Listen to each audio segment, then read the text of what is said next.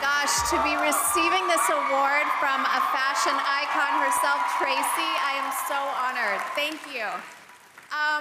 I am honestly so humbled to be here. I mean, I started off as a closet organizer and a stylist, so the fact that I am winning a fashion icon award, it's like a pinch me moment. I have those every single day that designers are willing to work with me. There was a time when they weren't, and thank you to Zach Posen, who dressed me and took me to my first CFDA awards, and so many amazing designers like Ricardo and Olivier that really believed in me, and probably were like talked into it by getting a call from Kanye. So thank you, to Kanye even for really introducing me to the fashion world.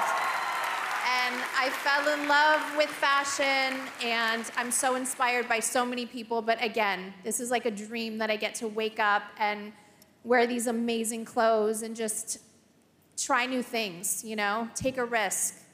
I'm so humbled. Thank you so much.